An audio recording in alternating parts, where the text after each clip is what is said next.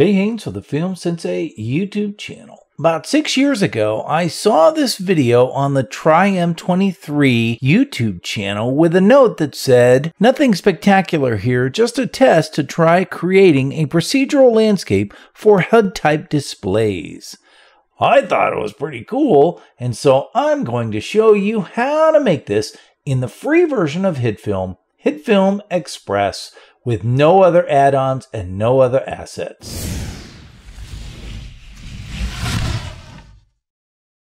Before we begin, I would encourage you to go take a look at the TryM23 YouTube channel, as well as Mike Miller's other channel, which is HitFilm University. I will leave links to both of those channels in the description below. So I'm going to start by creating a new plane, and this plane will be the basis for the looping fractal noise effect, as well as the grid that I will be creating also. Instead of being 1920 by 1080, I'm actually going to double the height of this to 2160 and then click OK. And now I will drag that into a composite shot. I'm going to start by making the grid first. So this will be super simple. I'm going to rename this composite shot Base Grid, and then I will search for and find the grid effect and drop that onto the new plane. Now, I just want to do a little bit of cleanup work here, so maybe I will take this down to something like -30. And I probably will just do a few more adjustments here. A few moments later. All right, and that looks pretty good. I think what I will do now is go ahead and create the looping grid effect. So what I will do is create a new composite shot, and I will call this looping grid. And it will be a normal 1920 by 1080, and click OK. So now if I bring in my base grid, you can see it's basically set right here in the center.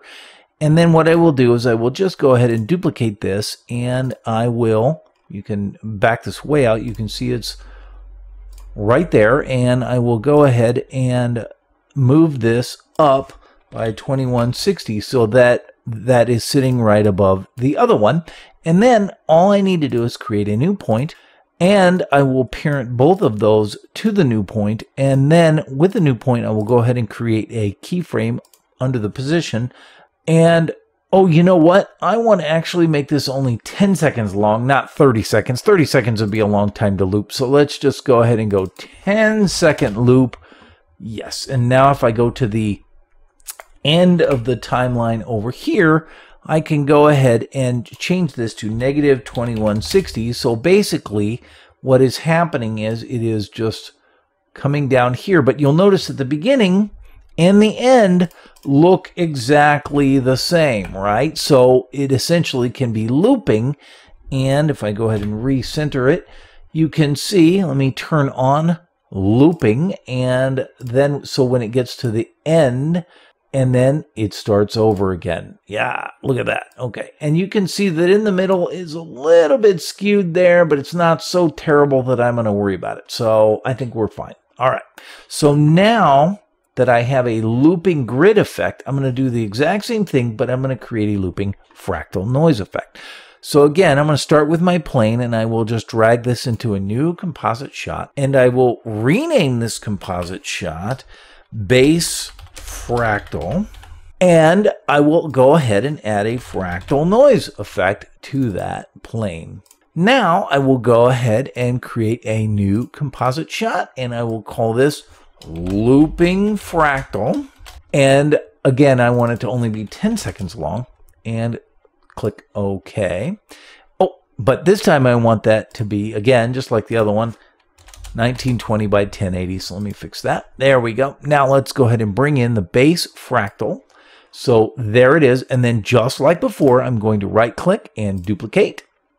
And then I will open up the transform properties and move this up 2160 pixels so that one is sitting right on top of the other.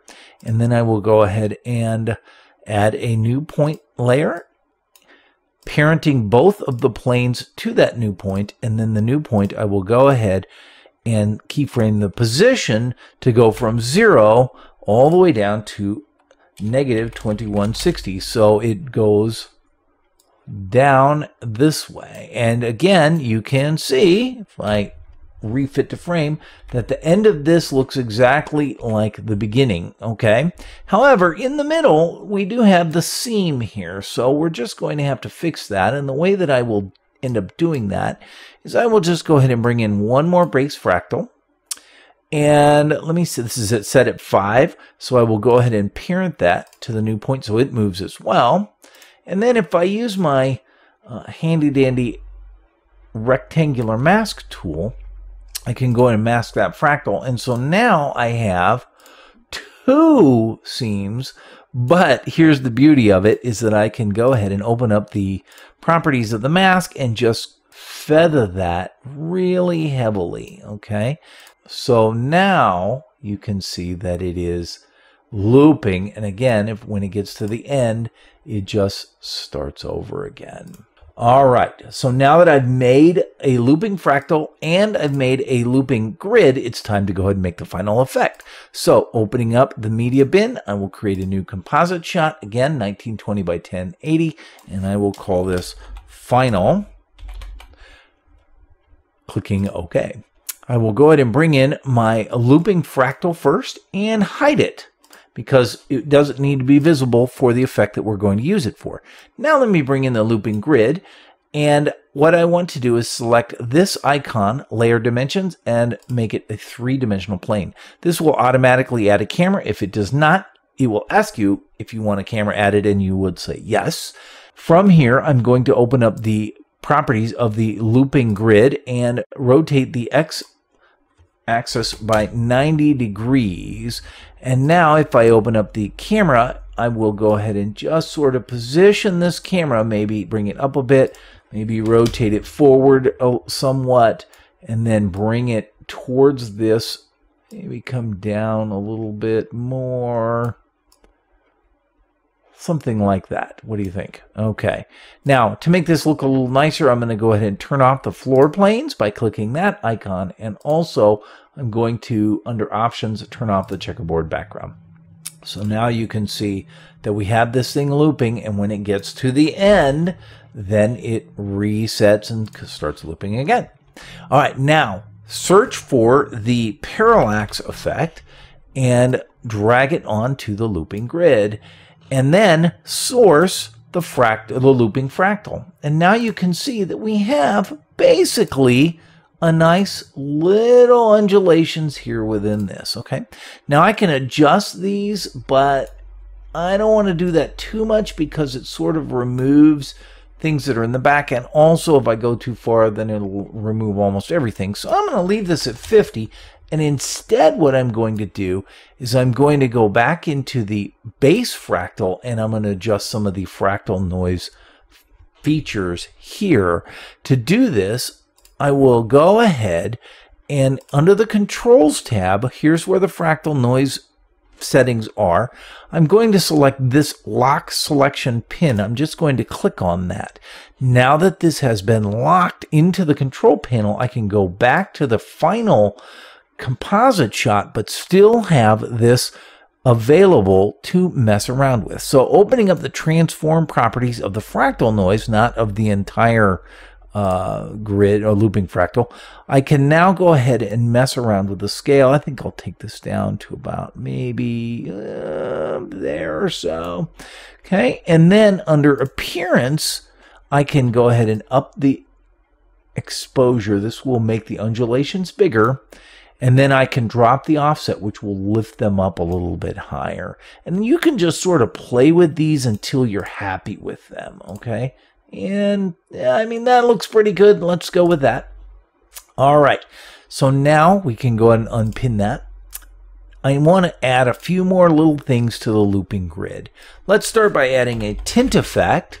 And we'll just drop that in here. If I open up the properties of this, you can see that I can 100% map the white to whatever color I want. So if I want a light blue, I can make a light blue. If I want a green, I can make a green. I can even select a color in here like that lovely shade of pink. But I think what I will do is go ahead and just make it a light blue for this demonstration.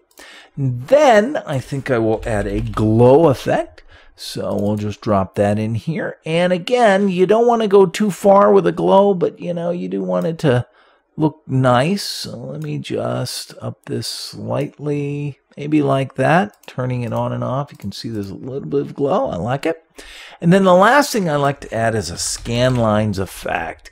Dropping this on, what you can do is you can adjust these frequencies and whatnot, but what I like to do is just shift the angle a little bit, you know, just slightly, so that it is slightly off, and it wouldn't normally look like that, but man, does it make it look good here in the HUD style effect. Now you could place that within your shot, wherever your HUD is, whether it's attachable to your helmet or whether it's on a screen or control panel in your spaceship or something like that. I'm Jay Haynes for the Film Sensei YouTube channel. If you enjoyed this video, please do me a favor and like the video, subscribe to the channel, click the little bell icon for notifications. If you have any comments or questions, leave them below. Otherwise, thanks for watching.